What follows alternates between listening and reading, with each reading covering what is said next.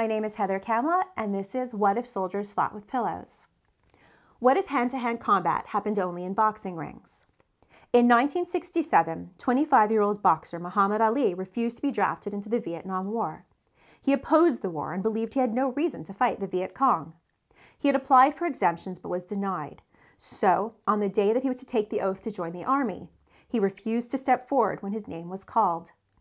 Ali was arrested, convicted, stripped of his heavyweight title, and also had his boxing license suspended. He appealed his conviction and used his time to speak out against the war.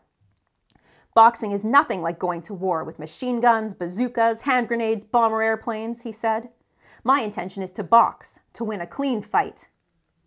In 1970, Ali was allowed back in the ring and did what he did best: float like a butterfly, sting like a bee, and went on to win the world heavyweight title 2 more times.